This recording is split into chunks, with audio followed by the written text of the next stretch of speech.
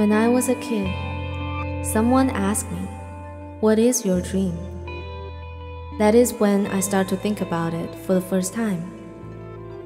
From bedtime stories to cartoons to movies, the heroes are always on an important task, traveling to amazing places to meet their friends and lovers. That is how I know the best stories come from traveling. Therefore, it became my dream.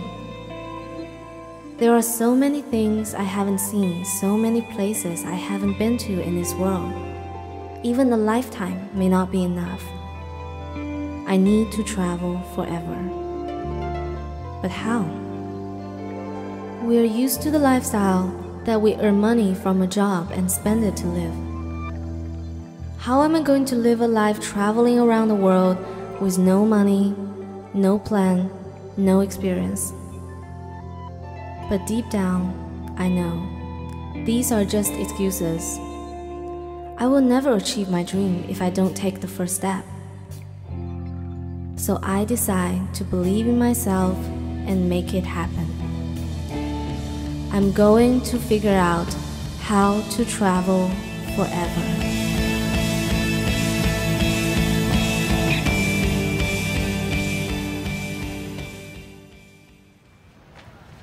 First thing I did was to find companions.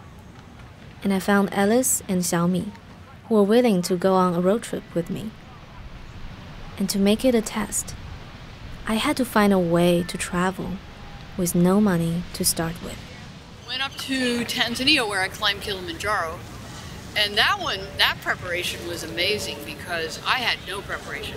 All I knew is I wanted to do it. When I was living in India, I was selling clothes and jewelry from India.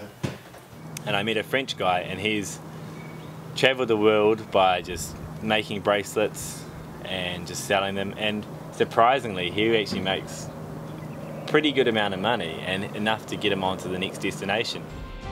Since Alice is a dancer and I'm a painter, we decided to try street performing. More specifically, Chinese dancing and Chinese traditional painting.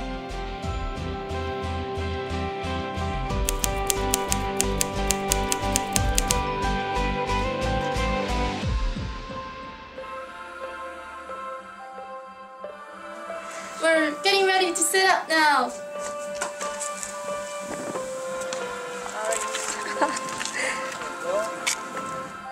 We started out from Los Angeles.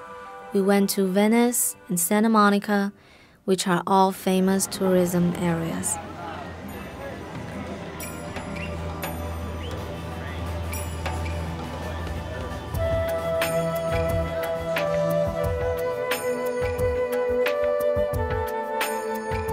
I sold hand-painted Chinese fans and umbrellas.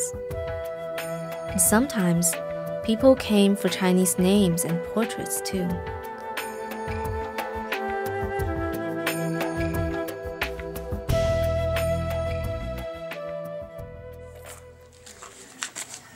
Three, 4, 5, 60, 80, 100, 30, and 21, 151. Apparently, street performing kind of worked. It covered our food, our gas, and we made our way from Los Angeles to San Francisco, Sacramento, and Portland. And that was when we ran out of money. Okay. 2, 3, 36. We're here at this park, and I'm so mad right now because we paid $6 for the parking, and now we only earned 2 quarters. Running out of money is a little bit scary. If I can find a way to live for free, that would be awesome.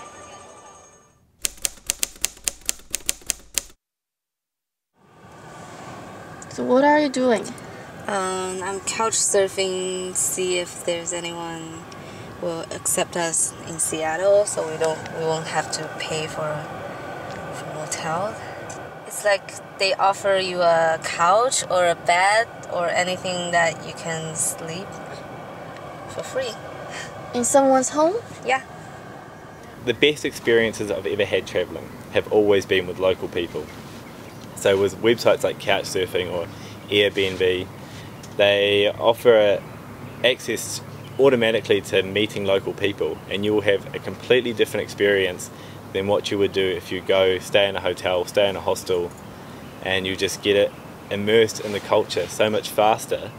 Well, I was getting really active on Couchsurfing, and I looked up on the local groups, and in the LA group there was a posting for teaching English in Moscow. And the whole deal was that you could teach from 7 to 10 at night. You have given a place to stay, food to eat. So we managed to find several hosts along the way, and that saved us a lot of money.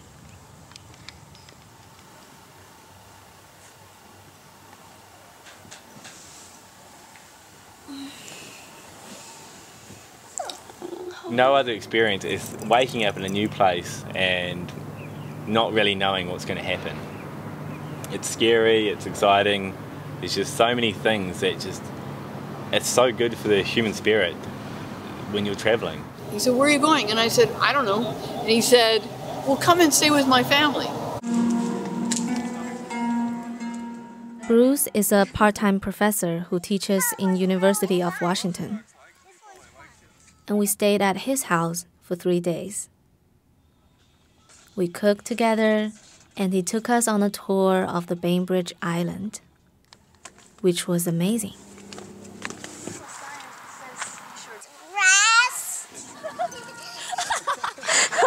And the other thing I've just started doing is Warm Showers, which is a bicycle website for people who travel on bikes, and Couchsurfing, which when I went to Spain and Portugal earlier this year, I stayed with 4 different sets of people that I met. So actually, she gave me her bed, and she slept on the couch because she did work at night. So I slept in her bed for a month. And every experience I've had with Couchsurfing has been fantastic. Like, I'm the biggest advocate, I'm such a fan, and if I have the opportunity to use it, I always will. Later on, we took the ferry to Seattle. We hope you have enjoyed sailing with us today aboard the Washington. It was a 20-minute trip on a huge cruise ship, where you can see the most beautiful view of Seattle City.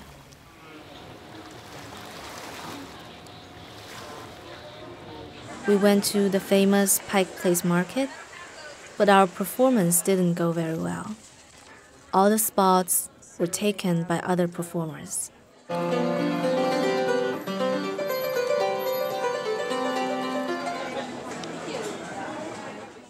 Luckily, we visited my cousin who lives there, and she introduced us to some freelance work from the internet.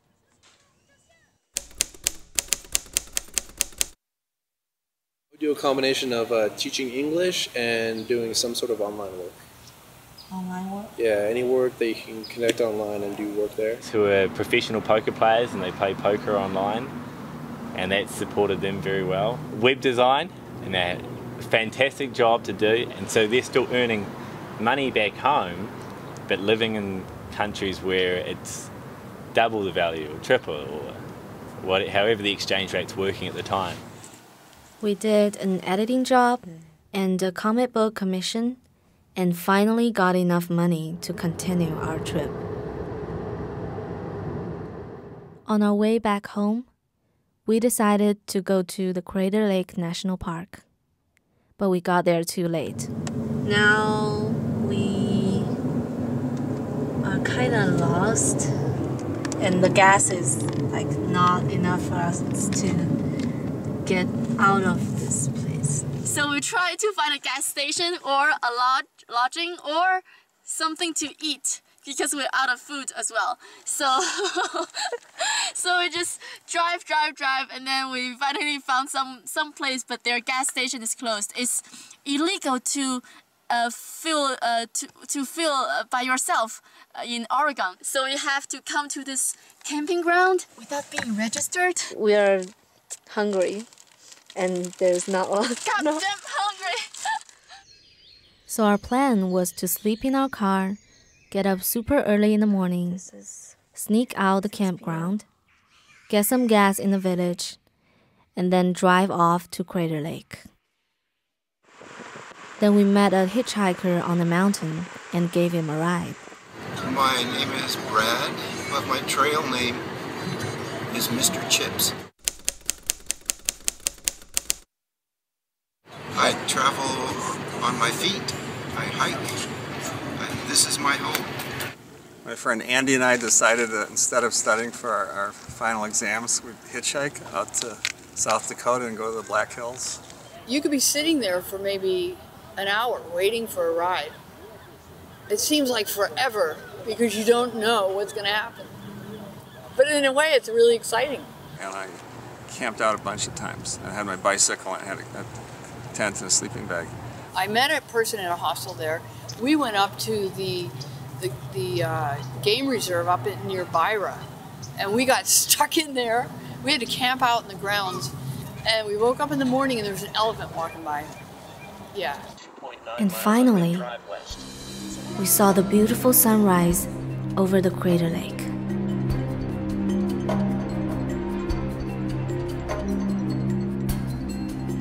At that moment, we forgot about everything else.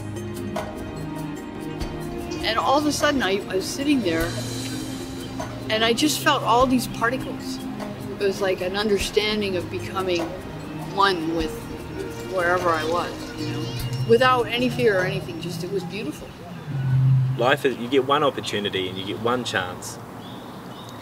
You need to make the most of it. If I always follow my heart and I believe in my dreams, then my dreams will come true. I realized that I found what I've been looking for. I've learned so many things about traveling. It's time for me to take it to the next level.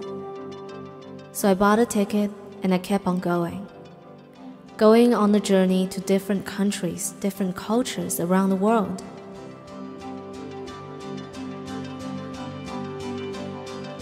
On the way of finding out how to achieve my dream. I'm already living it. Every step I travel, I learn something new. I saw breathtaking sceneries and met so many interesting people.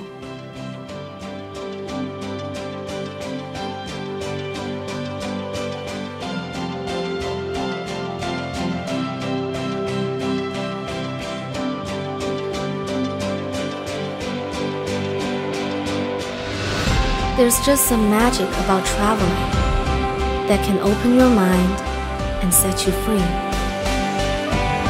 There's a Chinese saying, 天为盖，地为炉，四海为家.